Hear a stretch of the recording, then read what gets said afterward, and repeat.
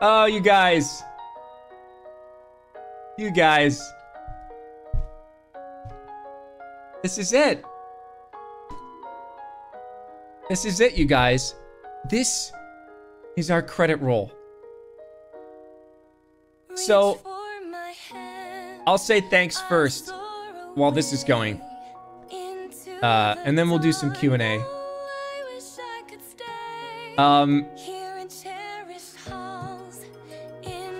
I did not at all expect this when I got cast as the voice of Claude. I'm gonna come a little bigger over here to talk to you guys for a second. I did not in any way expect the absolutely amazing warm welcome that all of you guys gave me into the Fire Emblem community.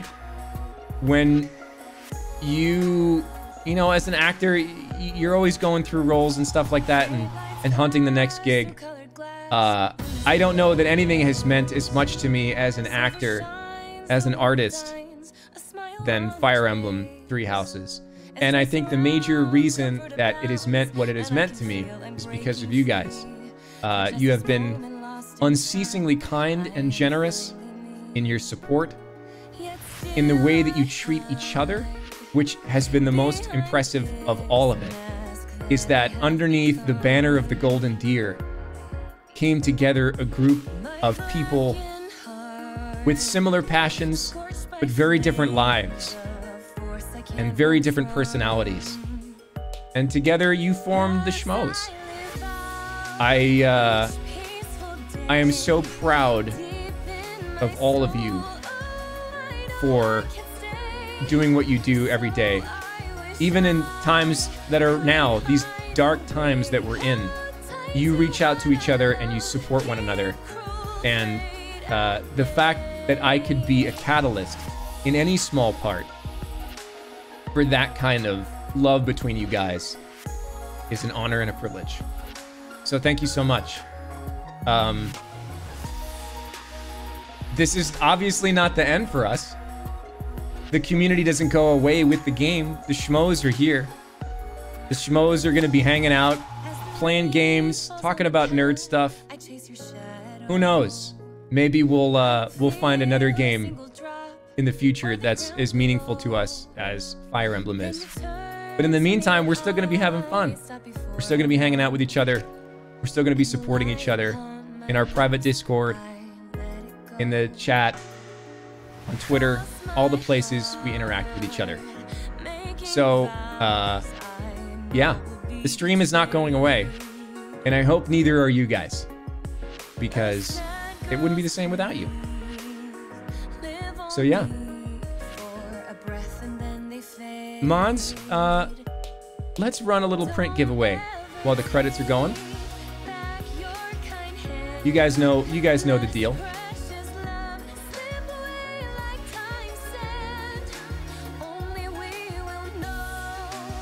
And let's see. I don't know what Moobot will come out with it too. Super nice slow jam of this. Did I miss myself in the credits? Or is this just the Japanese credits? Laters, put laters in the chat if you want a chance to win a signed print. We are very much nearing the end of our last Fire Emblem stream.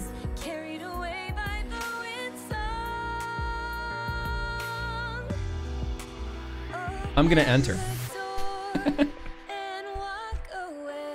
Yes! I'm gonna win that print.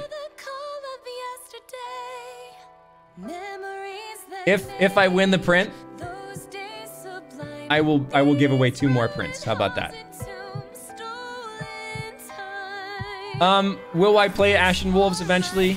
I think so. Honestly, I'd really like to play Crimson Flower. I would like to get inside Edelgard's head. We talk, hey, there I am, guys. That's me. And there I go. Bye, everybody. One of the best parts, honestly, one of the best parts, before I talk about that, one of the best, these names right here, these names coming up and down, They are such awesome people. All of them. I mean, I can't say that for sure. I haven't met all of them. But all the ones that I met, they are phenomenal. Fire Emblem has introduced me to some great friends and has brought me closer to some others. And it has been just such a freaking awesome experience. Having us just kind of get to know each other better. And they did such a great job. The Cup of Tea people, they are my family. They are some of the best people in Los Angeles. I love them so much. Not just for what they do for me, but what they do for actors. They are an excellent, excellent studio made of excellent people. And of course, Patrick Seitz, who was our phenomenal, the glue that held this dialogue together. He did a phenomenal, phenomenal job directing. I've been directed lots of times. Patrick is on the ball. And of course, the people at Nintendo who localized this game, I don't think I've seen a game that was localized better than this. I'm sorry. It's so good. It's so good, the writing was good, and all that stuff. All right, let's pick a winner, mods. And while this is rolling, let me take a look at general Q&A. There's nothing in general Q&A. There's a couple. But you guys can start asking questions once the chat slows down. Easy Kitty asks, who's your favorite Fire Emblem character that isn't Claude? You know what's stupid? Now that we're all at the end of this, you know who I think probably one of my favorite characters is? I think it's Lawrence. I'm sorry. I know that's like, what a twist, right? But he's just so entertaining. Ben did a great job playing him. And like, he's just a great character. Like, I love to hate him. I love so much to hate Lawrence. So yes, he's one of my favorite characters. Morganix would like me to say ooh. I think that's how you say that. Is that how? I've only ever seen it typed. I've never heard anybody say it. Ooh. Amazing Mirror asks, is cereal a soup? Yes. Pluto asks, have I played any Dark Souls games before? I have played them. I don't want to say I don't like them, but they frustrate the hell out of me, and I wouldn't want you guys to see me play the same boss for 6 hours on stream. Yuki asks, is Ace Attorney something I see myself streaming in the future? If you guys think it would be fun to stream, I'm happy to try anything out. I think, to answer what I'm sure a lot of people are wondering is what we're going to stream next. We're going to do Deer Simulator on Thursday. And then on Tuesday, we're going to pick up some Animal Crossing. I don't think I'm going to like Animal Crossing, and we may turn it into a funny stream where I just kind of like shit on Animal Crossing for 2 hours. If that's funny, just make it funny. So we may try that. Another idea we had for games in the future, if you guys don't know, I am a prior Air Force officer. I was an intelligence officer. If you don't know what that means, look it up. And we had one idea of maybe leaning kind of hard on that and be like, an intelligence officer plays Hitman. And we'll talk about some stuff. Or like, you know, stuff that's pretty, you know, in that world. I think that might be kind of fun. Yeah, people seem kind of excited about that. Yeah, okay. Yeah, Intel officer plays Metal Gear. It won't just be me telling you what's wrong with everything, but I think that'd be kind of fun. So I may do something that's a little bit more themed more towards my military career and my experience in Intel. Zentari asked, with Claude being a very layered, complicated character, can you elaborate on your process of developing the character of Claude? When I was going through, like, kind of becoming Claude, for lack of a better word,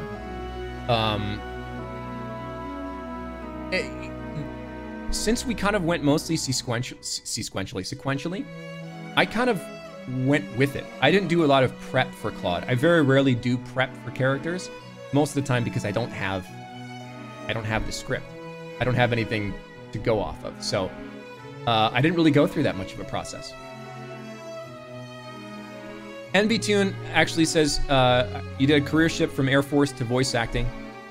How was it making the shift? The shift was interesting. I held on to the government job a lot longer than I probably need to. I wanted to make, I had a family to take care of, so I needed to make sure that I was good with them. So yeah, it was changing focus. I still feel like I'm changing focus. So I don't really know how I managed that very well. Double 03D asked, was there any part of the Three Houses story that touched your heart, especially on a personal level? Really, like, it wasn't one specific part. It was these relationships, right? It was building relationships with a bunch of different people and going through something with them. That was really the cool part. JBS, what do you see in Claude that you see in yourself? I guess not really taking a whole lot seriously. Always ready to make a snarky comment. Claude fit me really well. Nurul, can you give a graduation speech for your Golden Deer graduates? I think I just kind of gave one. Athena, why don't you think you'll enjoy Animal Crossing? I don't play games that don't end, in general, right? I don't like Stardew Valley. I don't like Minecraft. I don't like stuff that just kind of like goes on and on. That doesn't really have like a point. I don't play games to relax. I do, but I don't play games to induce relaxation. I play games to experience stories. So that's why I don't think I'll enjoy Animal Crossing. But it'll be fun to, yeah. Klaya asks, favorite soundtrack? I like the pre-time skip battle theme. I like that a lot. Carbesix asked, what made Fire Emblem Three Houses a good localization? Asking because I want to be a localizer. So, there's a lot. The writing was good. They had a full team of writers working on it, not just like one person. The translation was translating intent, not just verbiage, right? So if you want to translate someone who is sarcastic in Japanese into English, you can't just translate the words. You have to find idioms, expressions, colloquialisms in English that work to make somebody sound sarcastic. If you were going to ask something to somebody in English, right? And you were going to kind of imply that what they just said was dumb, you would probably add at the beginning of your sentence, so like that, right? So like, you think that cereal is soup, right? That doesn't translate. You can't put so like in Japanese, and the same works in the reverse. So that's just some tips. Any tips for up-and-coming voice actors, Amazing Mirror asks, that may need help with enunciation? Read a lot. Read out loud a lot. Don't wait for somebody to hire you. That's too late. Just read out loud a lot. Manlet, do you prefer the East or West Coast? It's tough. Gun to my head, I might choose East, but that's because I grew up there and you gotta respect your roots. But yeah, they both have their benefits.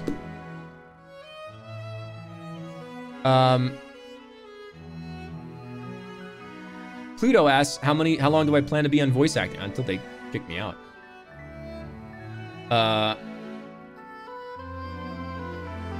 Bonnie asks, has being involved with Three Houses made you discover anything about yourself or something new you enjoy to do? I honestly never, ever, ever thought I would enjoy, I don't want to say managing a community because I'm not managing the community. You guys are managing yourselves, but like being in charge of a community like this, being a catalyst, the head honcho, the king of the schmo, I didn't think that I would enjoy that, but man, I do. This has helped me kind of like, I don't know, just reach out to people more and interact with people more. It's weird to say that about like a online platform, but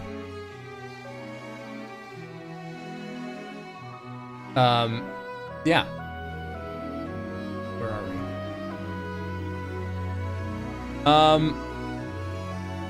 Syoth asks, Joe, when will you fight me in Smash Ultimate? I don't know, maybe once I play Smash Ultimate. Objector 12 asks, do you feel as though Claude's been your most impactful role as a voice actor? As far as interacting with the community, absolutely.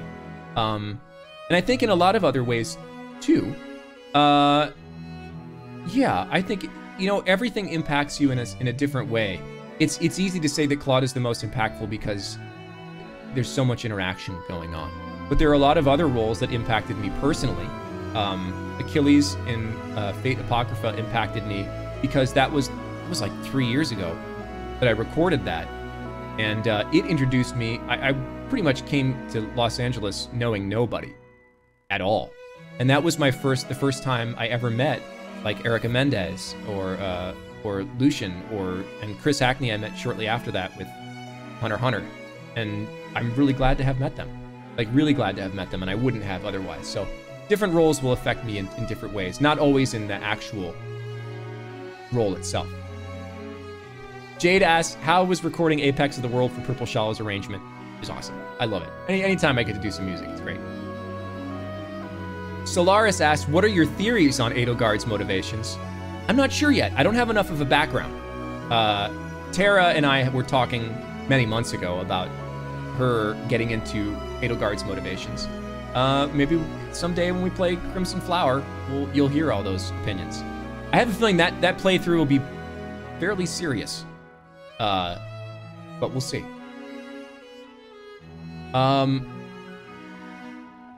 Carla asks, this is a good question because the answer is yes. Are you still going to invite other 3 houses voice actors to your streams, even though your current run is finished? Yes. What I will do with them, I don't know whether I'll start a Crimson Flower or some other playthrough with them or something like that. So, yeah. Manlet asks, weird question, not a weird question. Do you feel your experience as an officer in the Air Force assists you in your voice acting work? Absolutely. You can't come out of the military unchanged. So, you know, it taught me how to be organized, how to be responsible, respectable, and how to deal with strife. So, it's all good. Burned asks, what's your favorite of your instruments to play? Have you ever considered doing original compositions for it? I like playing piano the most because it's easy to play piano by yourself. So like, you know, like you can play sax, but then like going on into like a band, that takes a lot of time. And yeah, I would love doing original compositions. I've done some little things, but not a whole lot. And we'll do just a couple more. We've gone over 3 hours now. White Fang asked, would you ever get Lawrence's time skip hair if it was the only option at the salon? Time skip, yes. Pre-time skip, I'd shave that off. I'd shave the head. Don Darko asked, how scary was it to move to another state? Which time? I have moved 11 times in the last 15 years. And after a while, you just get numb to it. It's awful. Just, you gotta suck it up and go. My advice is to put down roots as fast as you can, find a community that you like, find people that you like. They will support you. Guys, that's all the Q&A. I'm gonna